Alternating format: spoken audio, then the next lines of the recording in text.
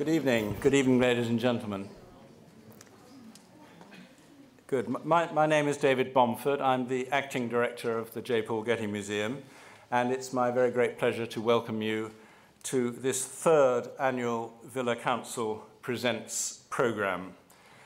This evening's programme is made possible by the generosity of the Villa Council, one of the museum's 3 support councils, which was founded in 2001. And the Villa Council helps finance a wide variety of projects and programmes here at the Villa in the areas of conservation, education and curatorial support. The Villa Council, many of the Villa Council members are here. I won't ask them to stand, but I would ask you to give them a round of applause, please.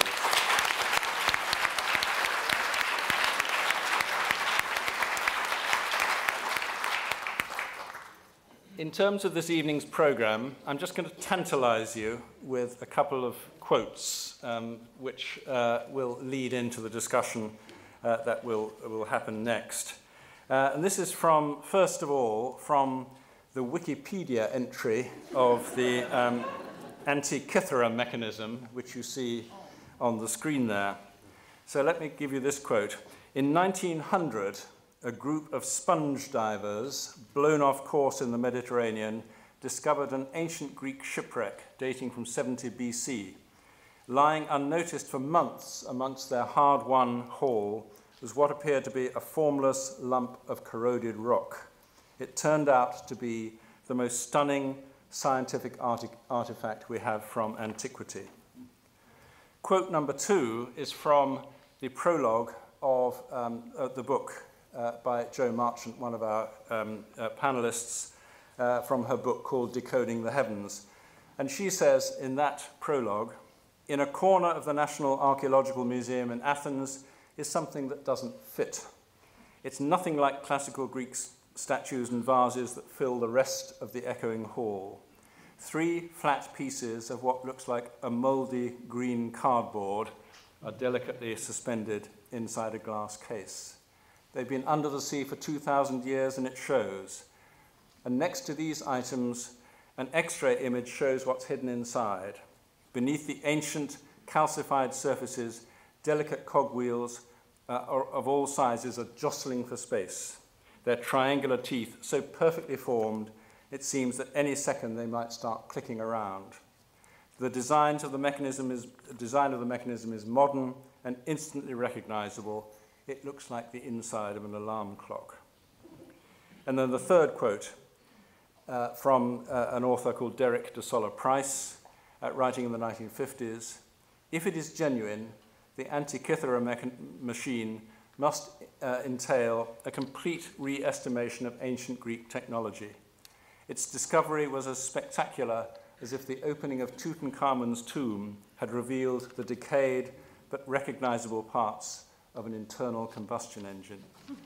Now, if that doesn't whet your appetite for the discussion tonight, I don't know what will.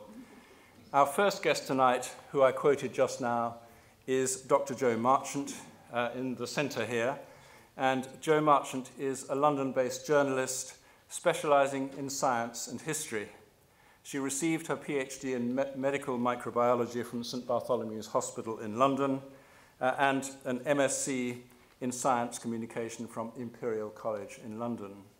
She has written for numerous publications, including Nature, New Scientist, The Guardian, and The Economist. And after writing an article about the Antikythera Mechanism, Jo decided to further explore the object, and Decoding the Heavens, available from the bookstore afterwards, is the book that resulted from her study of the subject. It's a wonderful read. Next on our panel, sitting closest to me, is James Evans. And Dr. James Evans is the director of the program in Science, Technology and Society and professor of physics at the University of Puget Sound in Tacoma in Washington. His research interests focus on the history of science, especially Greek astronomy, and the history of cosmology from antiquity to the present. He is the author of numerous articles and publications, including The History and Practice of Ancient Astronomy, copies of which are also in our bookstore. also a fabulous read. Our moderator this evening, sitting on the far side from me, back for her third Villa Council Presents programme, is a dear friend of the Getty, Patt Morrison. Pat is journalist, broadcaster and author, a long-time columnist and reporter at the Los Angeles Times, and the host of Patt Morrison on KPCC Radio. She was the founding host of the KCET public affairs program Life and Times, and a founder blogger of the Huffington Post. Pat has won 6 Emmy Awards and 6 Golden Mike Awards, and was part of the reporting teams at the Los Angeles Times that won 2 Pulitzer Prizes. When I asked her at dinner what her greatest achievement out of all those was, she told me that actually it was that Pink's named a vegan hot dog after her. which, if you want one, is called the Patt Morrison dog. Not to be confused with my dogs. We're very, very pleased that Pat has joined us again to lead what I know will be a fascinating discussion. Please join me, ladies and gentlemen, in welcoming Jo Marchant, James Evans, and Patt Morrison.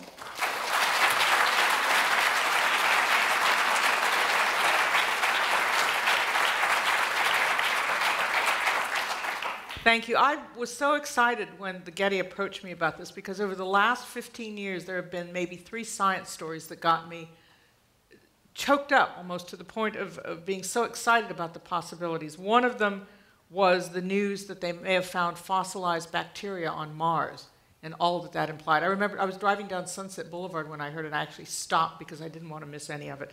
The news of the Kennewick Man, the discovery up in your neck of the woods, and all that that implied for the New World and the people who peopled it. And then there was this one.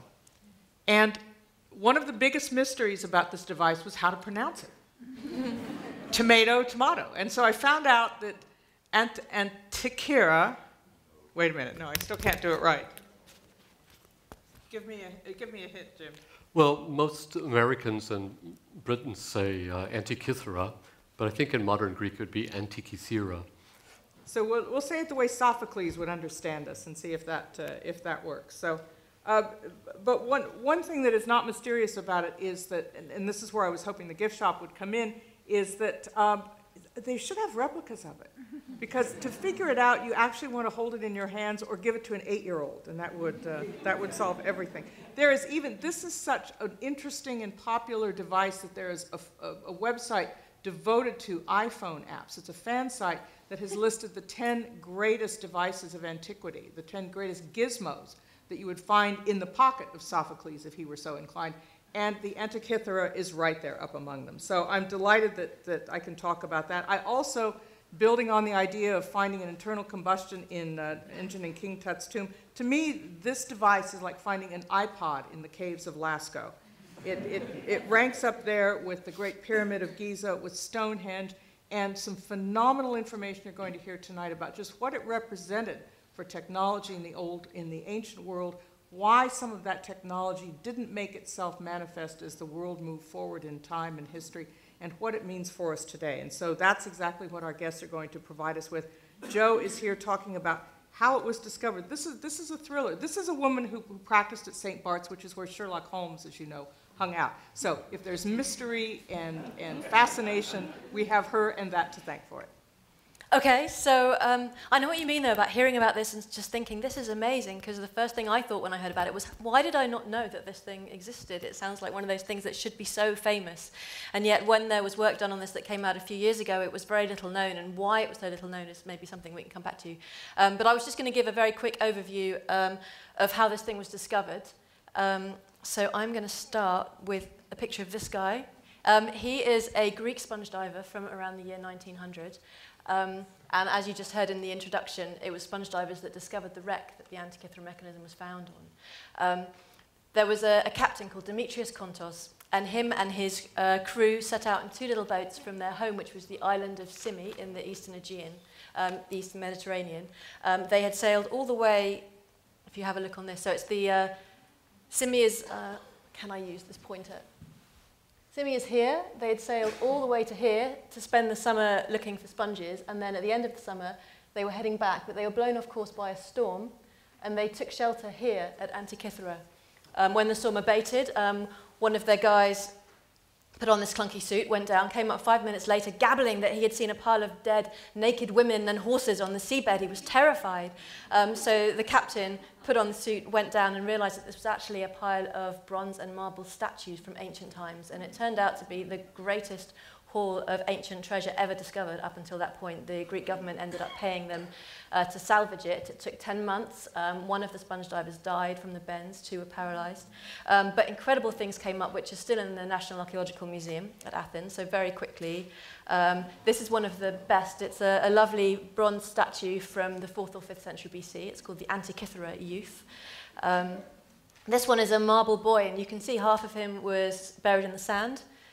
So preserved. The other half has just been eaten away by the action of the seawater. And this is my favourite. This is a philosopher's head. I think he's brilliant.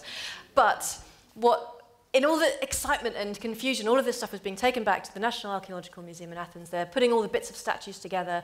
And what nobody realised for a few months was that sitting in a crate out at an open courtyard, basically just being corroded away, was this. It was in one lump and then cracked open, and somebody noticed that inside there were gear wheels, there were Greek inscriptions, there were scales, there were pointers, and this is not what you should be finding from ancient Greece. This was nothing like anything else that had been found from the ancient world. This, we now know, had at least 30 gear wheels in it. So just to give you a sense, no other single gear wheel has been found from the ancient world, still hasn't. No other example of a precisely marked scale has been found from the ancient world. And one point that Jo makes in her book is that this is such a singular discovery, not only then, but now, that authors like Eric von Däniken would write about it as having obviously come from aliens, because humans couldn't have come up with anything like that, which in a way kind of impeded some of the scientific work that was done. I think this is one of the reasons why it hasn't had the place in the history of science and technology that it deserves, because it's kind of been this oddball thing that people aren't sure whether to take seriously or not. It doesn't fit with what people thought the Greeks should have been doing, and I'm sure James can say more about that. A couple of ancient texts do mention gears. Hero of Alexandria described how you could make an odometer to put on your chariot, but all the things described... And they also told you how to roll it back, too. All of the things described are very simple. You would never have imagined from the textual evidence that there could possibly have existed anything of this complexity. And here's the actual object as well, not just so, So this caused excitement, consternation at the Athens Museum. Just very quickly, it's in 3 main pieces that are on display. So this is another one. You can see circular, sort of concentric dials there. Another one, and I don't know if you can see here, this is the marked circular scale. It just looks really familiar. It looks like dials we have today, which is the amazing thing when you see it in the museum. So that's kind of how it looks. So at the beginning, they didn't really know what to make of it. People were called in from all over Europe, but it's so battered you can't really see much. They knew it had gear wheels, but there wasn't much further they could get.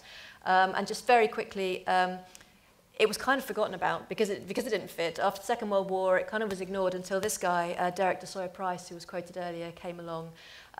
He was a professor of the history of science at Yale. He was the first to X-ray the pieces. He worked from the 1950s through to the 1970s. And just let me make a point. Jim can talk about how the advances in technology have enabled better understanding of this, instead of it's just an odd lump that doesn't belong with anything. So we'll get to that with Jim, too. Yeah, I was just going to say sort of one sentence about each of these, and then we can come back to anything that we want to. So he was the first to really realised what the essence of this thing was. So it was he realised that it was modelling the movements of the sun and the moon, but there was an awful lot that he didn't get.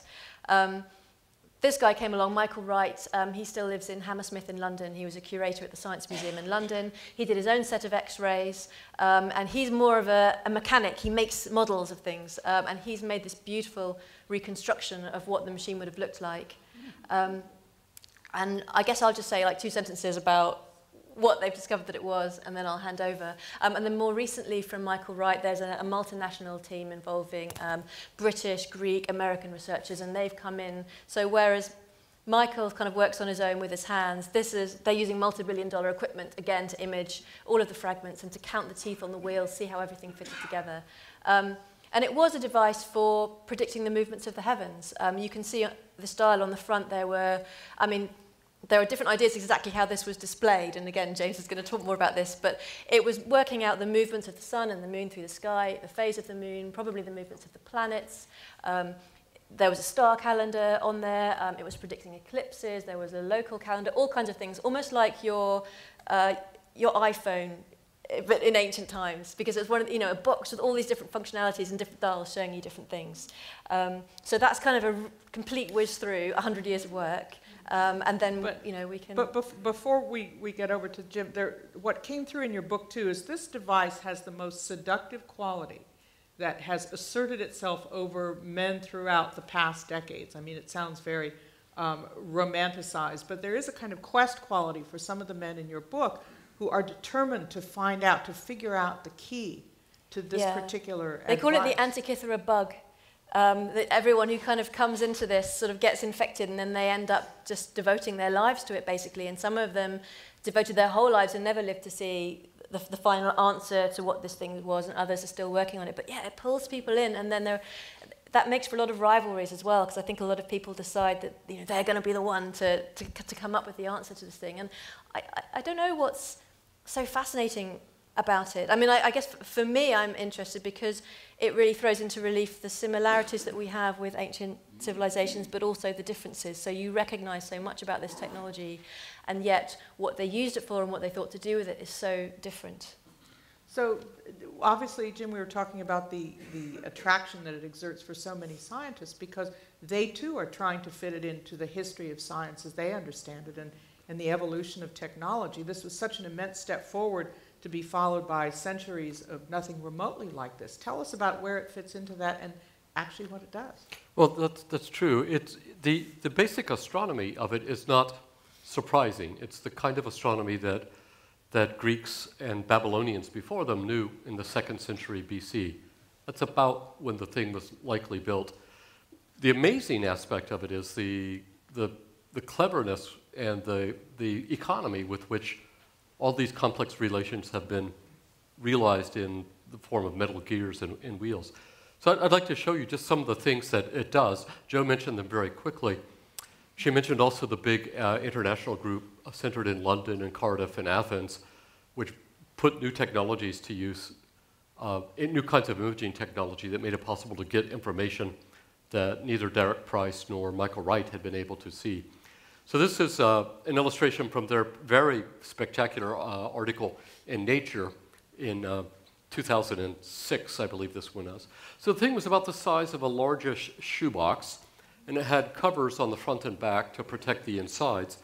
And then you can see that there was a front face, which had a moon wheel that went around, and Michael Wright showed that the moon ball actually revolved and was painted half silver and half black to show you the phase of the moon. And a pointer that indicated the day and the year. On the back, there was a dial which gave you information about the Greek calendar then in use, and then the bottom dial gave you information about eclipses. One of the most spectacular finds of this big group led by Mike Edmonds and Tony Freeth is that the device represented the fact that the moon doesn't go around the zodiac at a constant speed. It actually speeds up and slows down in the course of the month. And this was accomplished in the mechanism with this very clever 4-wheel mechanism, 4 epicyclic wheels they're called, because they ride on other gear wheels. So this was quite surprising. On the back, the top dial gives a calendar in terms of the lunisolar calendar that in use in most Greek city-states. The Greek calendars kept track of the moon, so their months began on the day of new moon. So they alternate between 29 and 30 days, so the calendar will stay in sync with the moon. And then the year has to either have 12 months or 13 months, so you don't get too far out of step with the sun. And it's all based on a cycle called the Metonic cycle. There are 235 months by the moon. It's the same thing as 19 years by the sun. So save your calendar for 2010 if it has dates of new and full moons marked on it, because in 2039, you'll be able to use it again for the new and full moons. A couple of ancient writers had mentioned the details of the scheme for the leap days and so on, but historians of science had completely poo-pooed this report by a writer named Geminus back in the 1st century BC, saying it was impossibly complicated. But there it is. It's right there in the mechanism. So each of these little blocks is a month with its name in Greek, and all of the months on this row have 1 day removed from them, so they would be 29-day months. And the ones without a little letter there are 30-day months. So it's just as Geminus said, the guy wasn't making it up. And the bottom dial gives you eclipses, both solar and lunar eclipses. But again, it's based on a well-known Babylonian cycle called the Saros. If you have an eclipse of the moon right now, you could expect to have another one 223 months from now, which would have the same sort of circumstances. This was so sophisticated. I mean, we think of the Greeks, the ancients, great statues, love that democracy, but, not exactly in their pitching when it came to technology. Was that an obstacle from the beginning for people even to take this seriously as substantial and sophisticated as it was? You mean modern historians looking at it? I think so. When first proposals were made, often they were dismissed as being too incredible to be believed. But the evidence is now so overwhelming. The sophistication is really there. Again, the astronomy itself isn't surprising. It's the astronomy that we know people were studying in that period. It's that all of it was put into this one package, in this one box, this one iPhone, with so much economy and so much elegance of design that really blew people away. I think it also falls between different disciplines, because you've got your experts in antiquity who tend to be classicists who are interested in the art and the sculpture and the textual sources, and they don't necessarily have the sort of mechanical or scientific expertise, whereas the people that do don't know anything necessarily about the ancient world. So those two have never really had to come together before. So it's why a lot of this work has been done either by amateurs or people who've that you wouldn't expect coming in from outside, working alone, rather than being necessarily mainstream historians. Jim, Joe was mentioning the X-ray work that was done, the kind of initial work. What other technological advances were brought to bear to make this rendering and these understandings possible? The big team centered in Cardiff, London, and Athens managed to get support from a couple of high-tech corporations which invented new technologies that were first applied to this mechanism. One of them is X-ray tomographic imaging, so that you can actually take slices basically every 1/10 of a millimeter. When Derek Price was working back in the 1950s through the 70s, he had X-rays, but you have a jumble of gears all fused into one glob, and you couldn't really see so well what was on top of what. Another new technology was invented by a guy named Tom Malzbender at Hewlett Packard. This is a really neat little gizmo. Maybe Joe will show you a picture of it later. You have a dome with 50 different flash bulbs on it, and you put the object in the middle, and you're photographing it with a regular electronic camera, but the flash bulbs go off one after another. The paparazzi technique. Exactly. And then with computer software, in real time, you can dial around the lighting direction so that each individual letter in the inscription, you can have the lighting angle adjusted just right so that it becomes sharper. A lot of these inscriptions, by the way, are not visible on the surface because of corrosion. The writing is now actually underneath the surface. Wow. And so it was only with the X-ray tomography that people were able to bring this stuff up. And as Joe pointed out in her book, as people worked on it, as they were given permission to touch it, sometimes pieces would break off. Yeah, Michael Wright tells a story of how he came in and the first time he'd actually been allowed to handle it, and he'd been waiting for years to see this thing, and he was like really, really nervous, and he turned it over and it snapped in two. And he ran out of the room to go and tell the curator, and the curator was just like, it happens to everyone. It happens to the assistant. It happens to me. Now it's happened to you. Go and have a drink. Go home. And they stuck it back together with super glue. I don't think it was the first time this particular piece was broken, though. Yeah, it's so corroded. I mean, there's a tiny sliver of metal, but the rest of it is kind of corrosion products. It's kind of very powdery. It brushes away at the touch. So it's quite a scary thing. And I think that's one reason why the Greeks also are very protective of it. It's quite difficult to get permission to get anywhere near this thing. Jim, I'm thinking it's as if you had like 50 years worth of farmers' almanacs that you managed to put into a single software program. Is that essentially what this does? And that people had done paperwork on the heavens for decades, and this distilled all of that? In a way, it's a kind of a complete model of the cosmos as the people at the time understood it. So besides the things I mentioned, Joe pointed out that it has a star calendar included, so you can tell which star is rising in the east in the morning just before sunrise. All the things that were traditional concerns of Greek astronomy. But it also connects human activities with cosmic cycles, because there's a dial that represents the cycle of the Olympic Games. The 4-year cycle of Olympic and the other games that took place on either every 2 years or every 4. That accounts for the NBC logo on the other side that you can't see. It does. This was a way people would reckon time. You would say something happened in the year that so-and-so was Archon of Athens. I mean the year that these two guys were consuls in Rome. And then to be perfectly clear, you would say it was in the 3rd year of the 84th Olympiad, the year that Achilles won the foot race. So the dating according to years in the Olympiad cycle was a part of standard chronology. But it's a non-cosmic thing, right? It's a human invention. So it's more than just a image of the cosmos. It's all about cycles of time and how it connects with humanity. Well, how then, given that this, as technology, this is superb, and astronomy, it's so far ahead of its time, where do you overlay the astrology, the divine aspects that the Greeks clearly had invested a great deal in?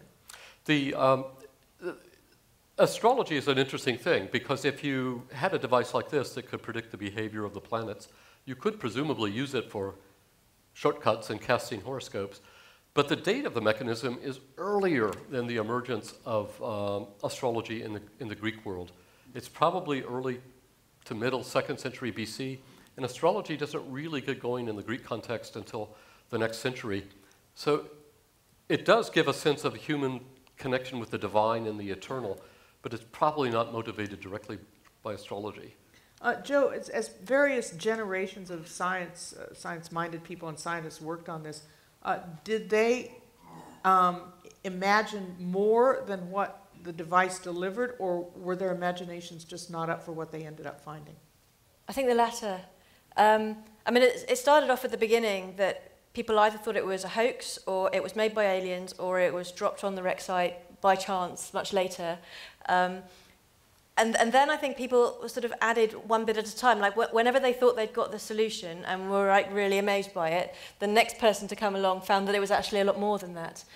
So Price, for example, who I mentioned, he deciphered the gear train that calculates the movements of the sun and the moon. So you turn a handle on the side, that turns a pointer that shows you the movement of the sun through the heavens once per year, and there's a gear train that then converts that into movement of the moon. And they thought that's pretty amazing in itself. But then it became clear that, well, probably, we think almost certainly the planets were encoded as well. You have this eclipse prediction dial, and also that it wasn't just showing, as James said, the sort of constant motions. You've got gear wheels riding around on other gear wheels, which are showing you these sort of varying motions as well. So every time there's kind of more. And then, yes, most recently the Olympiad dial, which was completely unexpected, saying this wasn't just an astronomer's tool. There was all this social aspect to it as well. And researchers are still reading the inscriptions. There's still work going on. So I kind of think we haven't got all of it yet.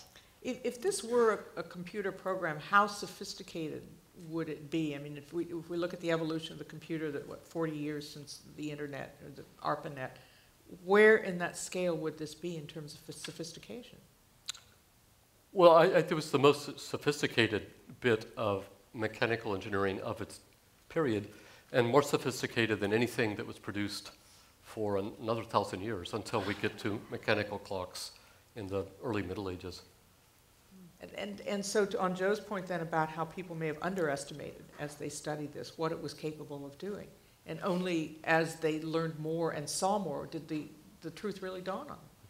And the idea that you could turn a dial, that you would have the eclipses predictable and all of that. So are scientists still coming to terms with the complexity of this, do you think? They are, but it's also important to remember that it fits in with other aspects of ancient culture, because there are lots and lots of representations of astronomical and cosmic things in Greek art and literature. At the top, we have a sundial. We have several hundred Greek and Roman sundials preserved, way more than you would need for any practical purpose. Partly it was about expressing your understanding of the way time works and the way the motions of the sun work. Often there are symbolic representations. The coin on the right is a coin from Roman Bithynia, which shows Hipparchus seated before a table with a celestial globe. One of the most spectacular examples of sundialing is in the Tower of the Winds in Athens. An 8-sided building with a sundial on each face. They all had to be individually designed. And then a relief sculpture of a wind god up above each. And on top, Vitruvius tells us there was a weather vane that pointed to show you which wind god was blowing at the particular moment. Inside, it's believed there was an elaborate water clock. So there's way more than you would need for just practical time-telling. Partly it's a way of expressing, your sense of intellectual exaltation that humanity has understood the way the universe works. The architect is showing off. People are making grand statements. And the Antikythera Mechanism fits in well with that aspect of ancient culture. It's a mechanic's tour de force, right? The mechanic has shown what he can do. But also it expresses, this sense of human triumph that we've figured out how the universe works. So it's more than something merely practical, I think. If all the information contained in it were available in a library at Alexandria, for example, or somewhere else, why even create this device? Again, I think it's there's a branch of Greek engineering called wonderworking, which is described by Hero of Alexandria. People would make things like a little temple on which you could build a small fire. And it worked through water pressure and steam and stuff like that. And after the offering burned enough, the temple door would open and a toy mechanical god would come out and take the coin you'd placed on the platform and go back in. And this is a branch of engineering with an actual name, wonderworking. And then they put the gum in it at some point. Well, the gum eventually, yes, of course. But it's like being the best artist, being the best mechanic, making a better piece of machinery in the same way that a maker of mosaics can best the other mosaic artist. I think there was a very strong spiritual and religious aspect to it as well. So one of the people who, there's a lot of talk about, well, who might have made this thing, for example. And there's a text written by the Roman author Cicero who talks about a bronze machine made by our friend Posidonius, who was a philosopher who lived on Rhodes in the 1st century BC, at about the same time that this particular ship that it was found on sailed. And he says that our friend Posidonius built this bronze machine to model the movements of the heavens and the sun, the moon, and the planets. And this was never taken very seriously, but because Cicero didn't really have any technical training, he didn't explain how this thing worked. Maybe he just made it up to make a point. He was a politician. Yeah, there was no other sort of corroborative evidence, but now we actually have a device exactly like this from this time, from Rhodes. So one point about that is that when you have something like this, then you start to reinterpret all kinds of other sources. But what I was going to say is that Posidonius was a Stoic philosopher, and for him, the cosmos was infused with a divine life force. So everything to do with the workings of the universe and the cosmos was about getting closer to the divine, to understanding the sort of the workings of things. So it could well be that making something like this is an embodiment of that. Like homage. Yeah, so it's not just a practical thing, and then there's the whole wonder aspect, but also just that real spiritual dimension to it as well. I think the spiritual dimension is a real one. We know that on the island of Delos, in the Temple of Good Fortune, around 200 BC, whitened boards written with all of the astronomy of Eudoxus were dedicated as an offering to the temple. The boards don't survive, but there's an engraving of the contents of the archives of the temple, which does survive. And also the greatest astronomer of antiquity, Claudius Ptolemy, in the 2nd century, made a inscription, which he set up at the town of Canopus, with all of the secrets of the motions of the planets written out on it. And it was dedicated as an offering to the Savior God, which to him probably meant Serapis. But here are two really nice examples of this sense of connection with the divine that comes from mastering astronomy and understanding the workings of the celestial wheels. Was all of that correct in the way that this is correct? It was correct in the sense that it all works. And today, people tend to give the Greeks a bad name because they were wrong-headed about putting the Earth in the middle instead of going around the sun. But from the point of view of descriptive astronomy, that doesn't really matter at all. You could always ask what the universe looks like from your point of view, and it looks like the universe that the Greeks described. So in that sense, it was all correct and workable. You could really use it to predict positions of the planets.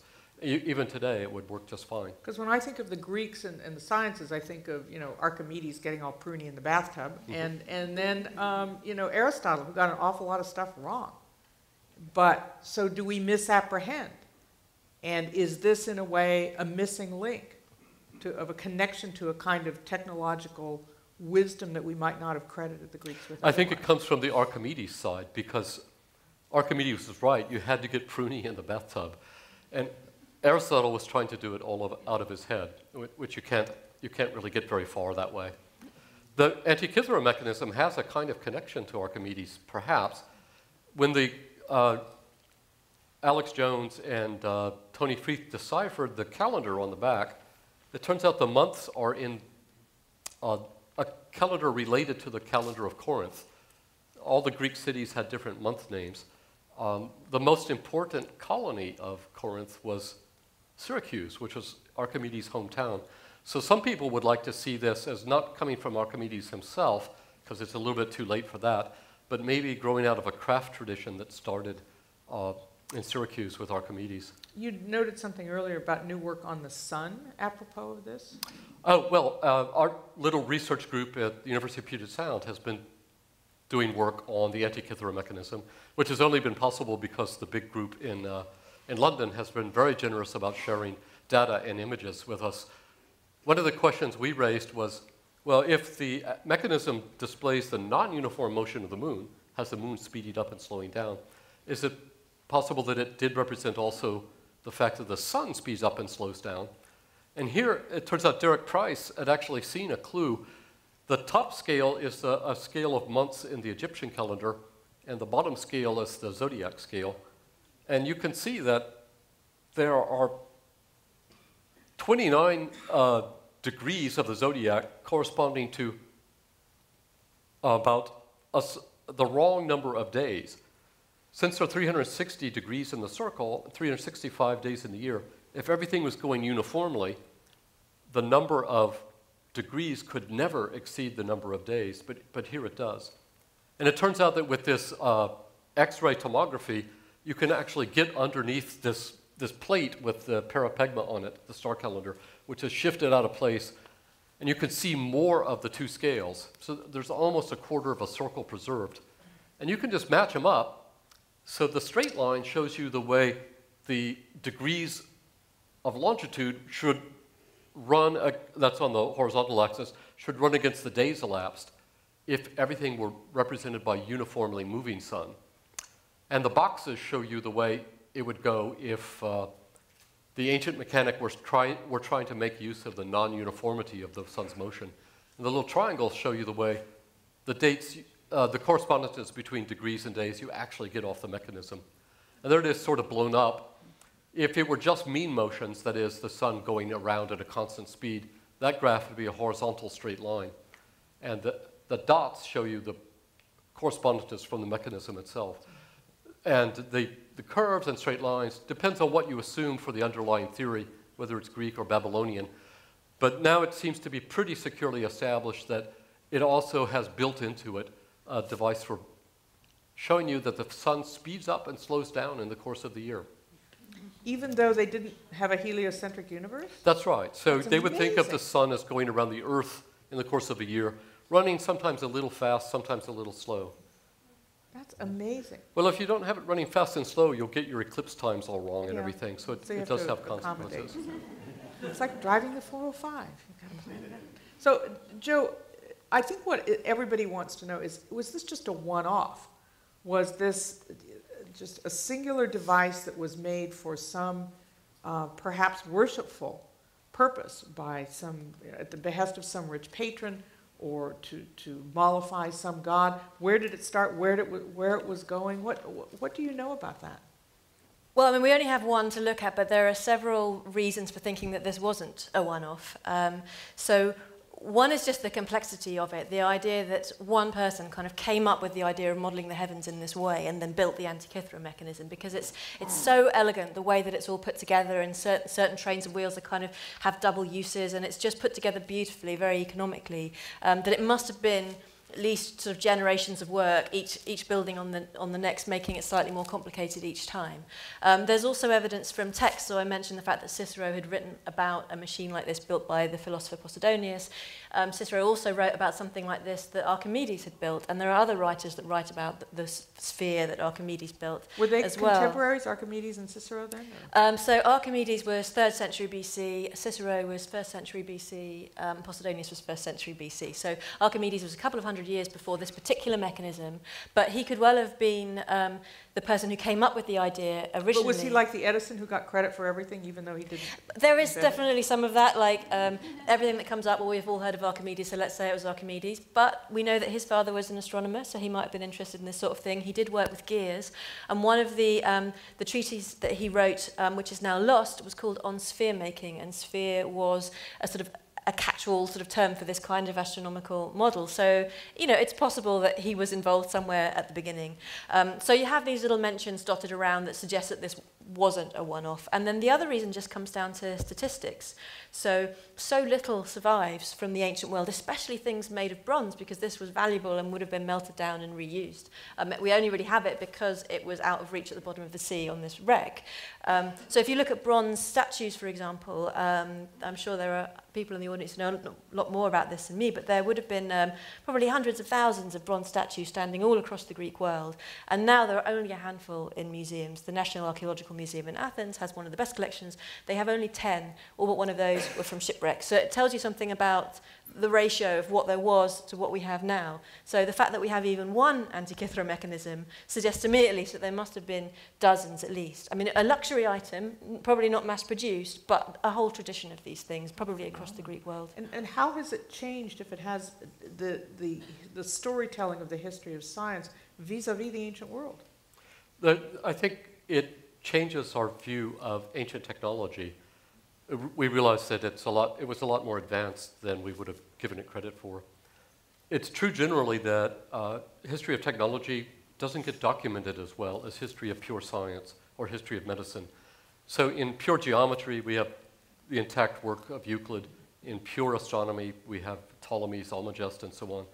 But the people who did the nitty-gritty stuff, who made machines and perfected them in craft traditions, a lot of that stuff didn't get written down. It would be the same today. Say if you got a job at Microsoft and you were taking over from somebody who was going somewhere else, you would find that the notes this person left behind on the status of the project would be inadequate for you to figure out what he had done and what needed to be done next. And I think it was the same then. And it shows you how crucially important the objects are. The texts themselves just don't allow you to get a handle on the history of technology. Are there other artifacts from ancient technology or even medieval technology that have been re-examined, as we were talking about Cicero and his writings, in light of the... Well, Joe has some slides that will... Funny I should ask. Yes. Yeah, let's just skip forwards. So this is a sundial. This is actually a reconstruction. The original is in pieces. A Lebanese guy walked into the Science Museum in London in 1983 with the battered pieces of this in his pocket and basically just walked up to a security guard and said, I've got something you might be interested in. And it turned out to be from around the 6th century AD, the Byzantine Empire. Pieces of a sundial, which was pretty common at the time, lettering in Greek. But there were gear wheels.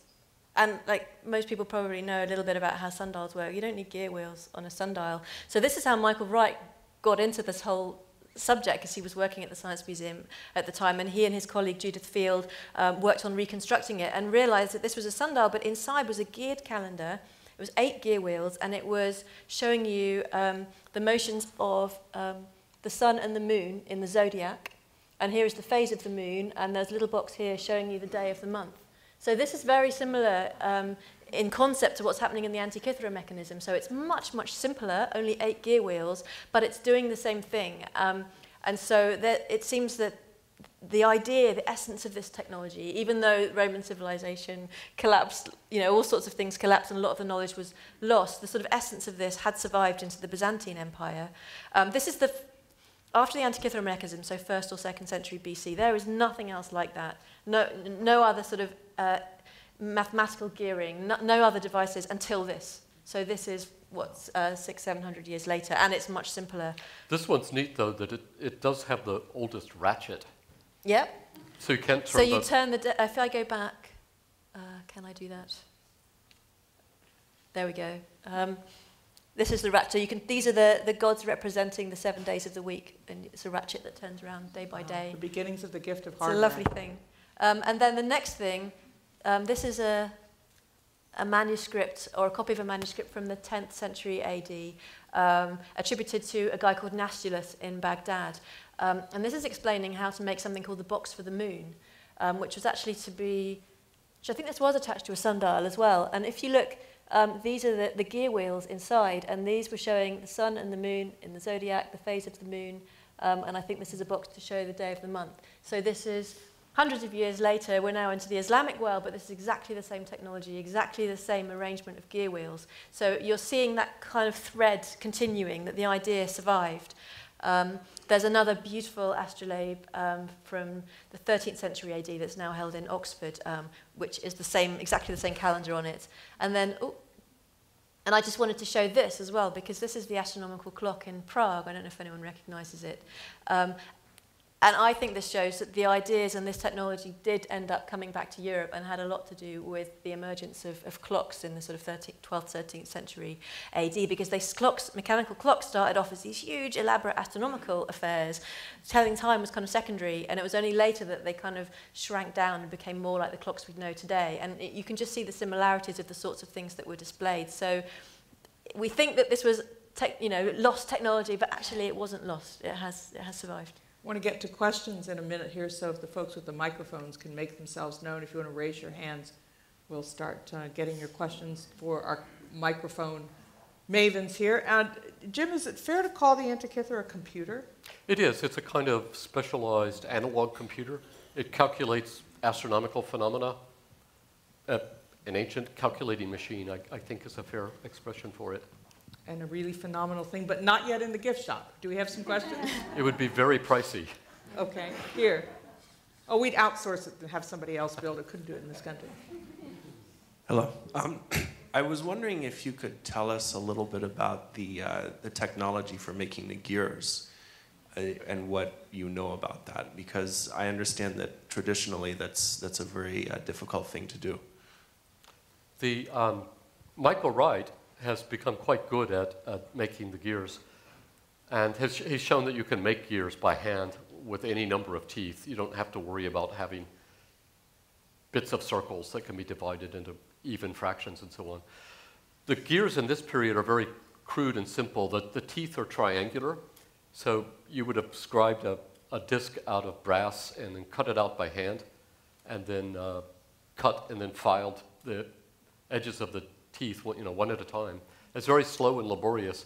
It's an amazing thing to think that a machine this complicated with at least 30 gear wheels could run without a lot of friction or without things slipping. And I have a colleague who's been working in my group who's made one, and we have a double of a time just keeping it adjusted and making sure that it'll work from one day to the next. It's quite an amazing thing to see how much these guys could do with hand tools and the simple technology. But what is it like to set it in motion, to turn that crank on a copy of it? It's pretty fun. It is. It's and it turned out actually in our research to be important to have a mechanical model, because Alan was able to prevent us from harebrained theories. If you couldn't really realize it practically in gears made of brass, then you had to abandon your particular pet theory. It's always nice to have the actual clinical laboratory opportunity to test it out. So do we have somebody else? Archimedes in the bathtub. There's one, okay. I just wondered if you could say anything about the wreck in which it was found, whether the context of, I mean, what sort of cargo that ship had. Obviously, a lot of things would have disappeared, but is there any indication that it was actually used in a practical way for navigating? And does James Cameron know about it? A lot of people have suggested sort of over the past century that maybe it was used for navigation. Probably it wasn't. It seems to have been part of the cargo. I don't know if I can find the map that I put up earlier. Maybe I can do. Can you do that while I talk? Yes. So basically, it was a Roman ship. It was full of Greek treasures, but it was actually a Roman ship, and it looks to have sailed from the east, the Asia Minor coast, and it was heading back to Rome. And around this time, so it's been dated to between 70 and 60 BC, and that was by Jacques Cousteau, who dived at the site in the 1970s, and they found coins from Asia Minor dating to that time. And at that time, the Romans were basically coming down through Asia Minor, just taking over all of the Greek colonies there and taking everything that they liked and shipping it back to Rome. So this may well have been a ship carrying war booty back home, or at the very least sort of things that they were taking as sort of taxes or reparations that they were sending home, but just never made it because the ship... Since there were so many grand statues of bronze and marble in the cargo, it wasn't just... Yeah, these were luxury, voyage. very expensive items, and some of the statues still had lead on their bases, so it's sort of where they would have been attached, lead on their feet where they would have been attached to the base, as if they'd kind of been wrenched down in a hurry.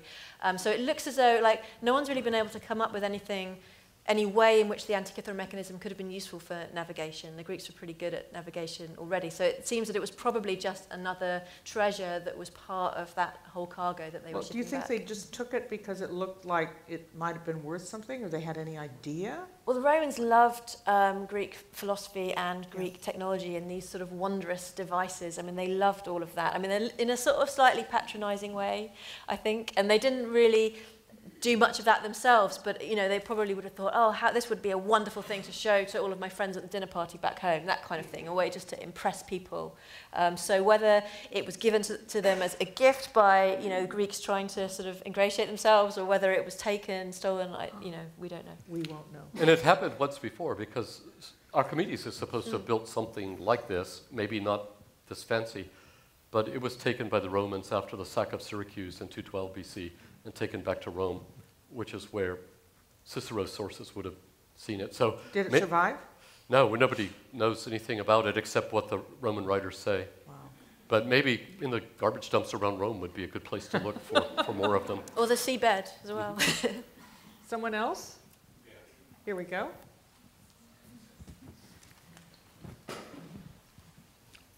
Okay, it's on.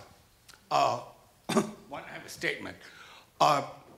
What you're actually saying is that this predicted the astronomical new moon because it's telling the position of the sun, the moon, and the earth. So that's how it could tell eclipses. So that has to do with calendars. And, you know, we think calendars are lunar, but they're really solar. When you talked about the 235 moons, you're inserting 7 additional lunar months into a 19-year cycle to stay in sync with the solar year. Now, the ancient people did this because they had festivals and they worshiped God with the festivals.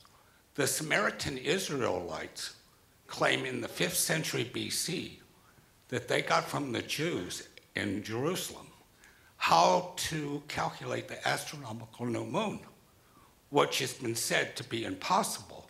But this mechanism shows that it's not impossible, because this is even beyond being able to calculate it. This is to be able to make a mechanism to mimic it. So when you said that it even predicted the slowing down and the speeding up of the moon, so it's not giving us like the mean average of the moon cycle, right? Okay, let's make sure you don't lose everybody here. So we'll get Okay. Jim. Was there a question from Yeah, your... right there at the end. It's not giving us the mean average of the moon. In other words, 29 days, 0.53059 deal. Because I found that in calendars, when you run forward using the mean, it's not what actually the astronomical new moon is doing. And the it's, question. It's all. Well, Okay, it's let's, not. I think Jim has gotten the gist of it. It does here. do both. The calendar dial on the back is based on mean motions, the 235 months and 19 years. But on the front, the graphic display of the motion of the moon around the zodiac does have the variable motion built into it, with the moon speeding up and slowing down in the course of the month. Those aren't contradictory in any way. Well, they're a little bit contradictory, but that's characteristic of the astronomy at the time, where you would use several different ways of representing something, maybe in the same text and often in the same mechanism. But when they wanted to display the irregularity of motion, they were capable of doing it, and it's there, apparently, in the motion of the moon wheel on the front face of the mechanism. Was there somebody? Oh, there's one here. Well, we already got a question. Maybe we can get to some other folks before we get seconds. Over here. Yes, for those of us who like to tinker, is a schematic available? The Butterick pattern? Please drive my wife crazy and say yes. You know, there are half a dozen models, replicas that have been made around the world. I don't think there's a schematic. There is in the Nature paper, Oh, yes, so there by is that. Freeth et al. From 2006, they give a gearing diagram. So it shows you every gear wheel inside that exists that we know about and how they were all connected in the different gear trains. So that would be a good place to start. There's also a video of Michael Wright's mechanism in motion on YouTube. So that also gives you a sense of what this looks like to operate. You're getting tin snips for Christmas, I guess. How expensive is it to reproduce? Well, Michael Wright said that his was 100 hours of work. So, I mean, maybe you could But he's a it. genius of a mechanic. Anybody else would take 1,000 hours. Okay. All right, there's your goal. Over here? Yes, in the middle.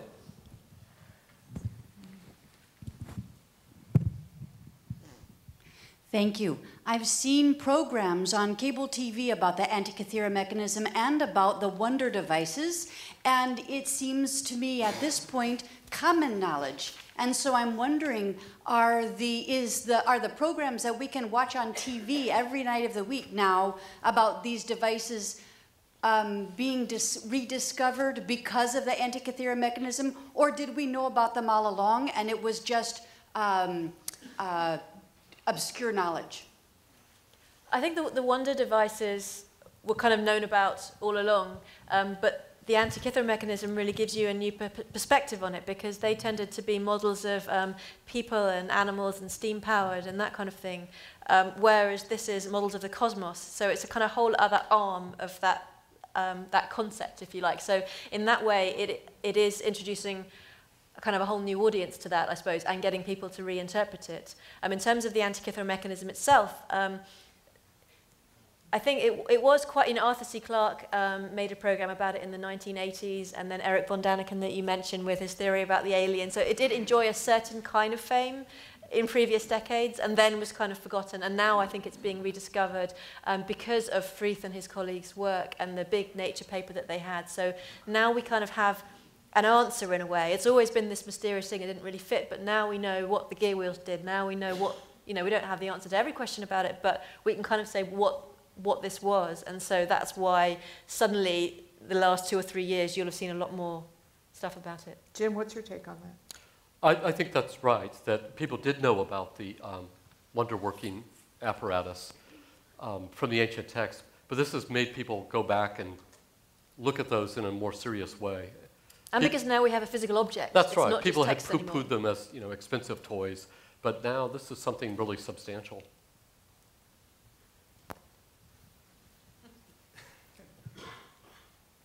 Hi. You mentioned that you did not believe that this was the work of a single individual in antiquity. Given the sophistication and the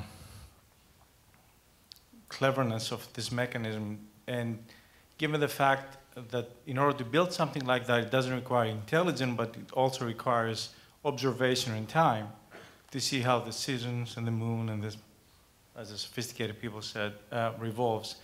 Do you think this was an act, and given the fact that in antiquity the life expectancy was very short, it was an act of one generation or several generations that they left something behind, either in a primitive form of a textbook.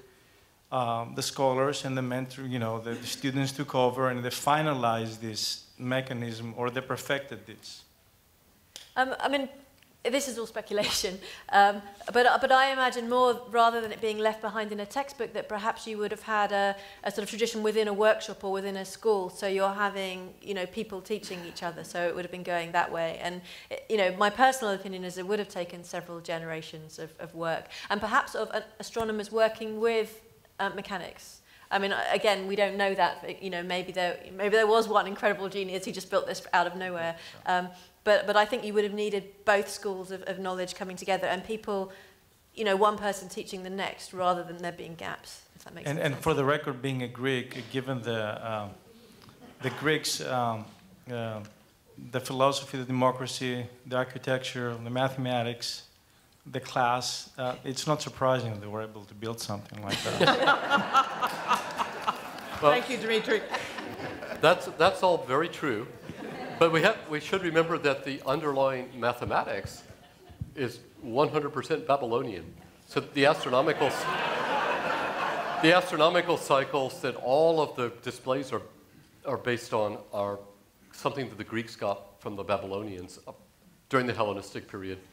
Probably, one person did make this machine or supervise its building, but I think Joe's absolutely right that it grew out of craft tradition, so there must have been earlier ones that were simpler, that did fewer things.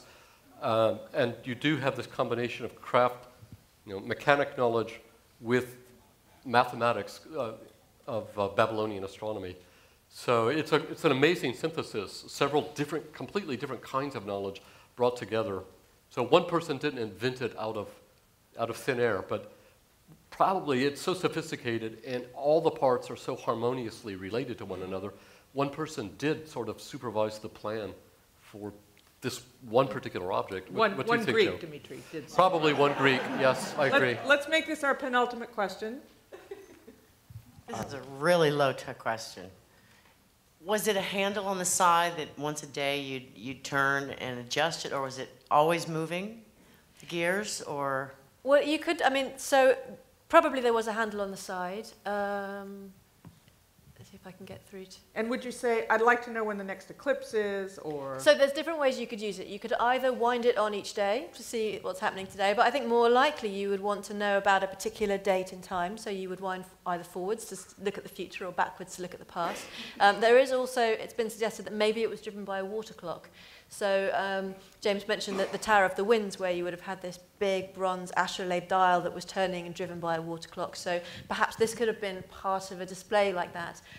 I think that this looks more like something that would, because it's small and in a box, it was more portable and something that you would have wound by hand. And if it was going to be a water clock, it would have been a much bigger display.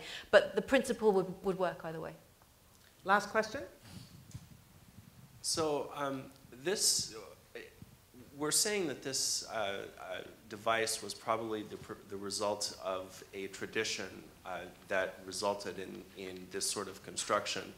And around that time, the Roman Empire, I believe, conquered, in essence, the Greeks. And I'm wondering if you could tell us something about whether that could have had an influence on the propagation of this knowledge or the lack of propagation, and whether there was some sort of differences in the engineering traditions of the Greeks versus the Romans, because obviously the Romans did do engineering, but did they have this sort of wonder working and so forth? I mean, what influence did sort of this succession of cultures have on the propagation of this knowledge? Shall we do it? Yes. It's quite hard to answer that kind of question without really falling into stereotypes and making things sound much more black and white than they were. And often you'll hear, the evil Romans came and ruined everything. But I think it is true that this definitely came from the Greek and Babylonian traditions, and the Romans didn't really build on that. And I don't think it's a coincidence that there are a lot of lines of evidence kind of linking this to work on roads, because that was one of the few places at the time that was still relatively independent and sort of hadn't been taken over by the Romans. So I think the Romans would have maybe appreciated this and wanted to buy it or take it to show to their friends, but it's quite likely that this might have been the height of it because of the time when this happened. There wasn't really much time left then after the Romans took over. It never really got built on any further. So, losing my thread slightly. But yeah, so I think definitely, I mean, who knows what would have happened if the Greeks had been able to sort of build on that. And Arthur C. Clarke, one of the things that he said about this was, because he saw in this the beginnings of the kind of technology that led ultimately to the Industrial Revolution when it was discovered much later. So he was saying, wow, you know, imagine if they had been able to build on this, you know, by this time, this is 1960s he was writing, we wouldn't just be going to the moon, we would be going to the stars, you know, we could have had the Industrial Revolution in 400 AD. Not all historians would really necessarily agree with that because there are so many different factors coming together, but it's definitely one that it's interesting to think about. Jim, did you want to build on that? Well, not to be too tough on the Romans, but they did swipe a sundial from the Greek settlements in the south of Italy and took it to Rome. But it was 40 years before they noticed it didn't tell proper time at that latitude.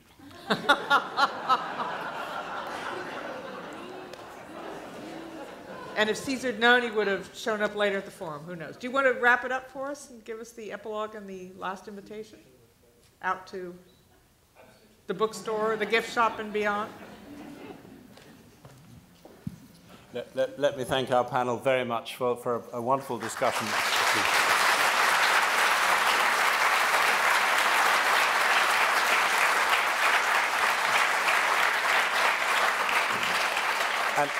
And please join us and the three panelists up on the cafe terrace for a reception. And, of course, the bookshop is still open. Jim. So, thank you. Thank you.